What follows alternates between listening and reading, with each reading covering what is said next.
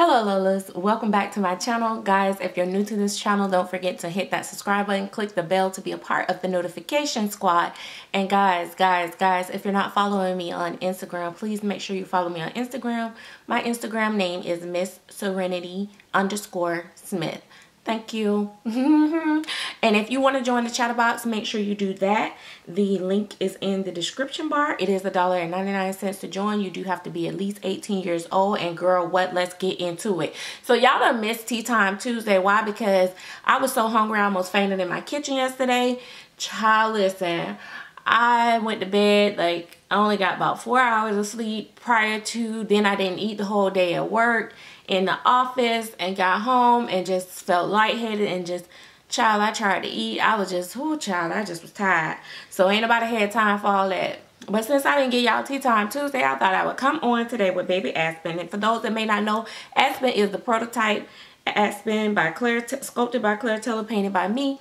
He is my baby for my personal collection. He is not available for sale, but since his hair, by the way, I'm just letting y'all know, I just slicked his hair down. He about to get a bonnet on so he can go to sleep, because since y'all made such a big deal about his sister having straight little silky hair, he decided to lay his hair down because he said, girl, what, I can do it too. No.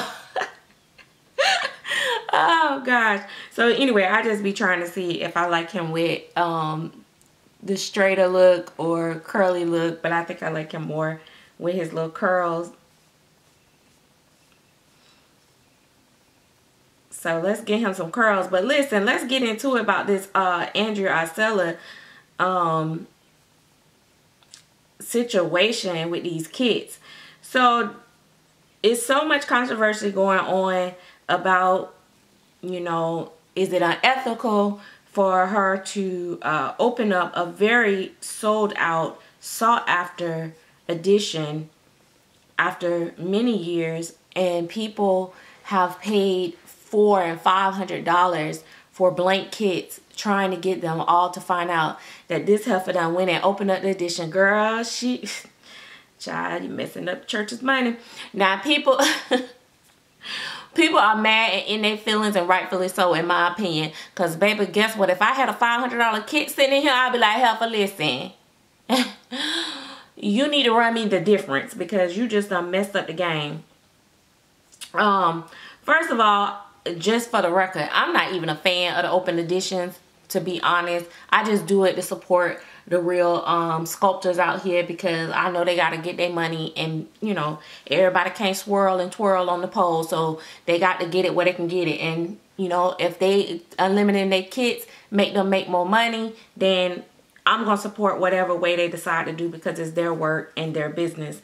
And if I love the doll, I'm gonna buy it anyway. But what I miss is the true limited edition kits. Now what this is doing right now, this is messing with our brain. Like, we kind of like, now everybody's sitting up with their $500 kit, blank kits that sold out, saying, oh Lord, is this sculptor finna, you know, do this? But girl, when the real tea came in, let's get into it. The real, oh, but what the real tea was is when Trueborn came on out and said, baby, put it on the line, and said how these big dealers supporting dishonest sculptors. Basically, like, in my opinion, I felt like she was basically like calling McPherson out, saying basically like, y'all supporting this big business dealer, and she ain't got y'all best interests at heart. Y'all stop buying from her. Come buy from me. Holla at your girl over here. Girl, what? So McPherson ended up throwing out a statement like, yeah. I'm about my business. This is business, nothing personal. Listen, buy it if you buy it. Don't buy it if you don't. Kiss my grits. I'm finna get paid. That's basically what they said in a nutshell. I mean, that's the way I saw it, right? So, so people came back, and some people like, yeah, I understand, I feel you. And then some people's like, you a lying piece of crap, basically, you know. Child, I don't know what to say. I don't own one of the kits. First of all, I hated the hands on the first set of kits. It just was just not for me. That looking, it wasn't my thing. But I love the Harper kit. I love the face on that kit. So now she switched the arms, I think, on this second edition. Girl, listen, when I read, people's like, oh, it's gonna be a second limited edition. No, baby. Baby, why she say she think it's gonna be just an open edition? Baby, listen, not only did you open it up for a second time, you just done open the floodgates for whatever, whenever. Oh, child, listen. So that's that. So you know, my thing is, oh, child, my thing is, do you buy the kit? You really want the kit? Like, I really wouldn't mind having that kit in my personal collection, but what I'm not finna do, I don't know if I'll buy it. I'm not sure yet, but if you do buy it, just keep in mind that you may not make as much money off of it if you're buying it to sell as far as painted kits, because people gonna boycott it, and people gonna be like, don't buy the second one. That's what they're trying to do right now. So it's gonna be that whole little thing like they did with Bountiful Baby at one point, and was like, don't buy their kids, da da da da, and people were scared to put their kids up. The kids weren't selling well, and then it goes back to normal. But quiet as it's kept, like Funky Dineva say, baby, McPherson finna be the new Bountiful Baby. They taking over the world. Y'all small people, y'all keep on. Y'all gonna be out of business messing with McPherson. McPherson already, I mean, I know I buy primarily all my kits through McPherson. I don't buy my supplies through them. I still buy my supplies mostly through Bountiful Baby and then other places. I do, you know, I do deal with Dolls by Sandy. I bought one kit recently by Irresistible, only because McPherson didn't have it. That's the truth, child. And, you know, because they had a little free shipping and this, that, and the third. But yeah, you pretty much buy that. And now they're doing silicone kits there too.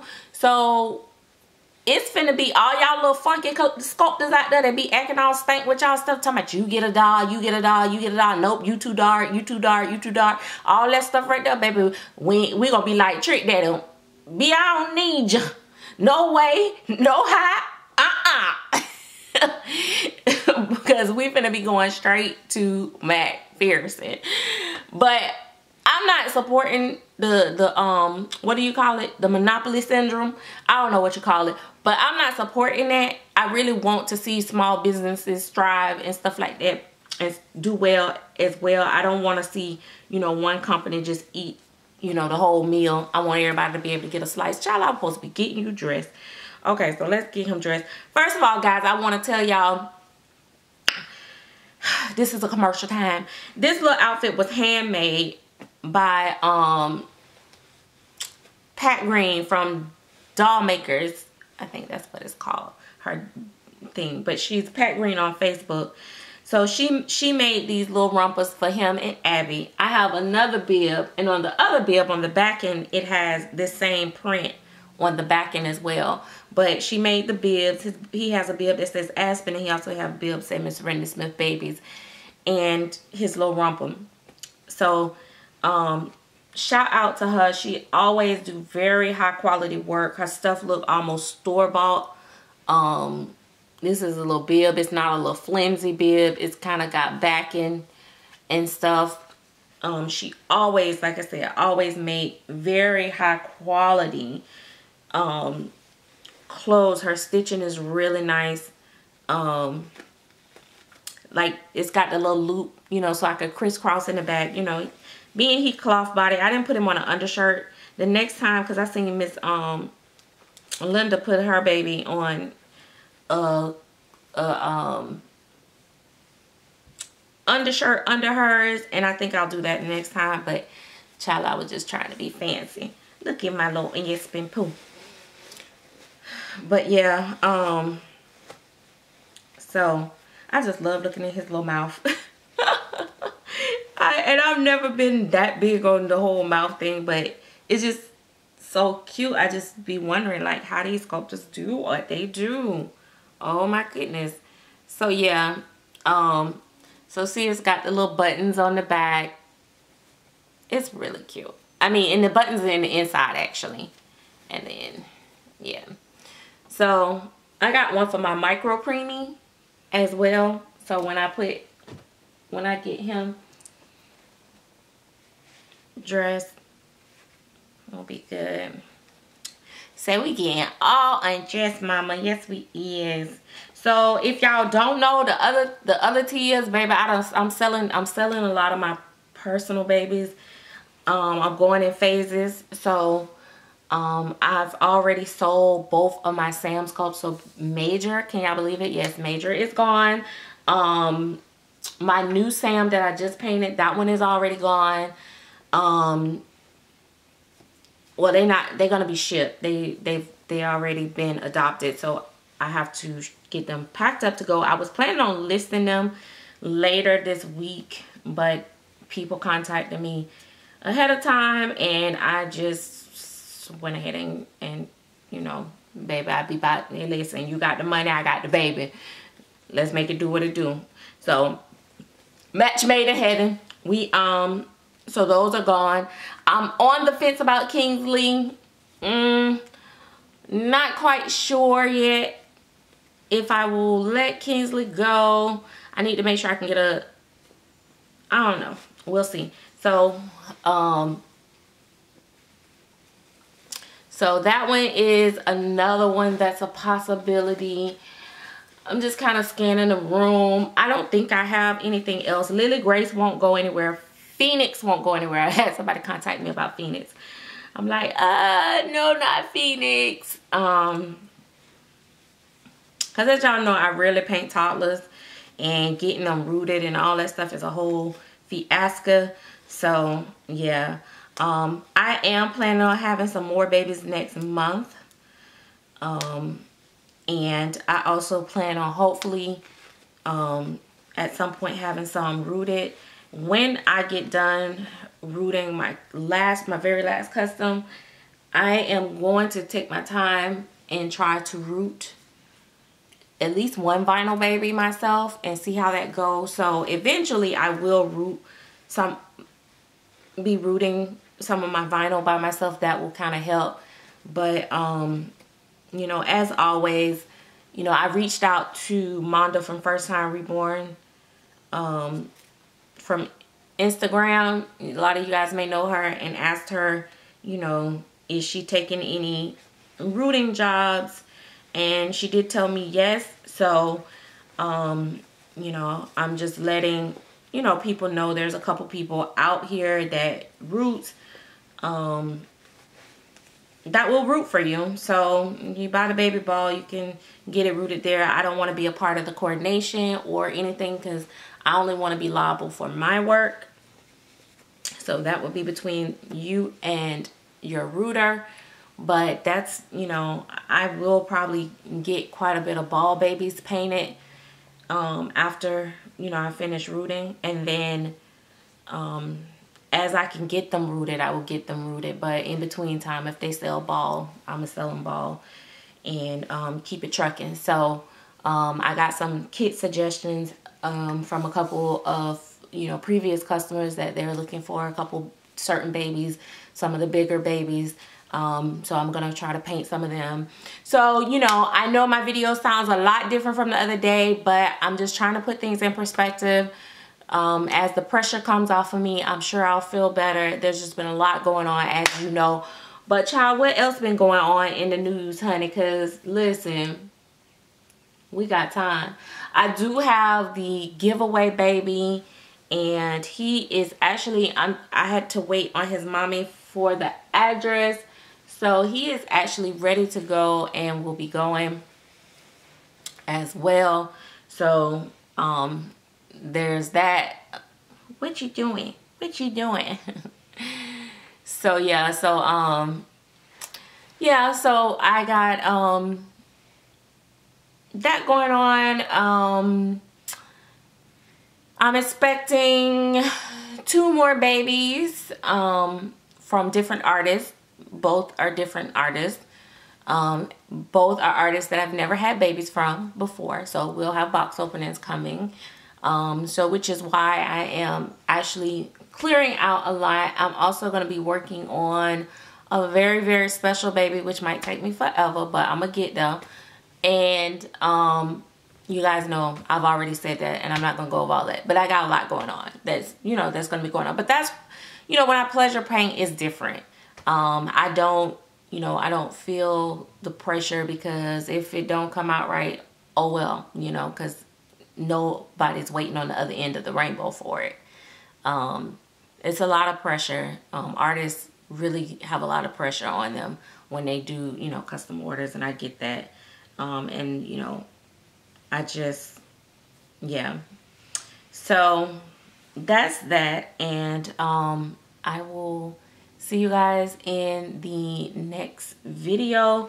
But guys, let me know in the comment section, do you think that whole situation, is it, you know, are you good with her opening it up? Do you think that that's wrong for people to do? I just think it's not ethical. I think she has the right to do whatever she wants, but at the same time, I don't even want to say that really, do she really have the right to do that? Because isn't that like, that is straight, if you sell a kit and it's a limited edition, you sold it on false pretense, because then you opened it back up. And the only reason she switched the arms is because people was in outrage, but that's not gonna make it better, because you still use the same face. And the excuse of that it's gonna stop illegal copies, I don't think that that's gonna help it, and I don't think that was the intent. I think that, and I can't, you know, that's just my opinion, so we all got one. You know, like my mama say, you know, opinion is just like a whole, everybody got one. So here's mine. I just feel like, you know, it was a popular scope. Now everybody doing unlimited editions. You like, that would have been the perfect unlimited edition, because you would have made so much money off that edition. So a lot of people want to unlimit the most popular. No. It's not fair to the people who are sitting there holding those kits. I have to agree 1000%. And I'm telling you right now, I do not like it. Sam, I am. I do not like it on a train. I do not like it on a plane. I do not like it. I do not like it. But at the same time, what in the world can y'all do? Nothing. So go buy your kit. Oh, I'm so sorry for y'all, for real. I am so sorry for y'all, because I would be livid. I would be livid. I have one kit in here that I paid, you know, a decent amount for, and that is a sold out kit, which is Knox. That's the only kit I got in here, is Knox. And at the way I'm feeling right now, I might don't even want that. Listen, y'all want to buy Knox? Because if I don't have nobody to paint, I don't feel like painting. It's got an old funny color vinyl, and I don't feel like all that. So if I can't find nobody to paint it, I'm going to sell that kit. Sorry. Not sorry. There's a whole bunch of other kits out here now. So anyway, it is what it is. I wish y'all the best in y'all kit hunt and kit fight. Let me know who win. Baddest man hit my hand. Tag, you're it.